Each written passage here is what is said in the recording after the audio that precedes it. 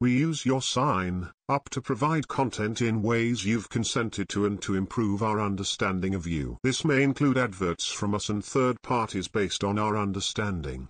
You can unsubscribe at any time.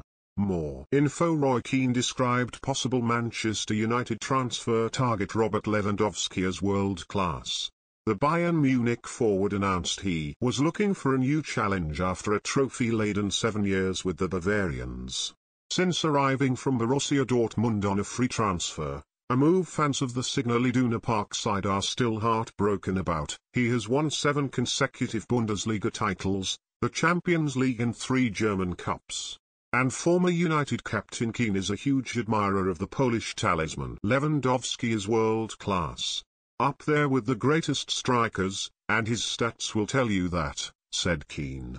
He's obviously their dangerman. But after him, I think the rest of the Polish team are pretty average.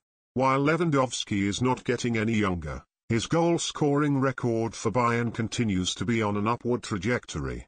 Lewandowski has begun the new season in spectacular fashion, hammering home 5 goals in 3 games for Julian Nagelsmann's side.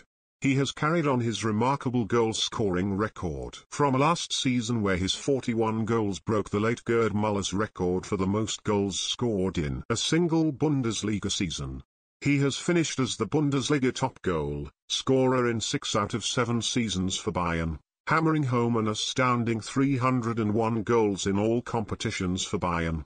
However, with Lewandowski announcing his desire to join a new club, United could be waiting in the wings, should Bayern decide to sell the Poland captain. And it is not the first time he has been linked with the Red Devils, with the Pole claiming Sir Alex Ferguson held discussions over a possible move in 2011.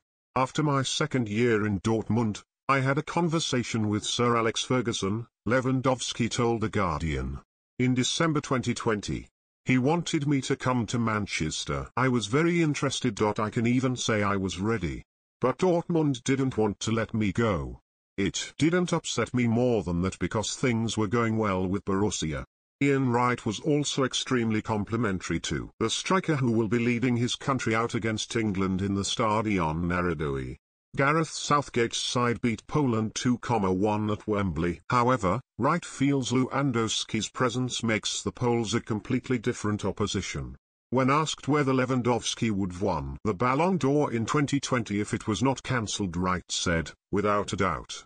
He's one of those players who as they get older, they get better. He looks after himself, he'll be even more hungry for goals. He's easily one of the best number 9s in the world by far. It's going to be interesting to see how they, England, deal with him this time.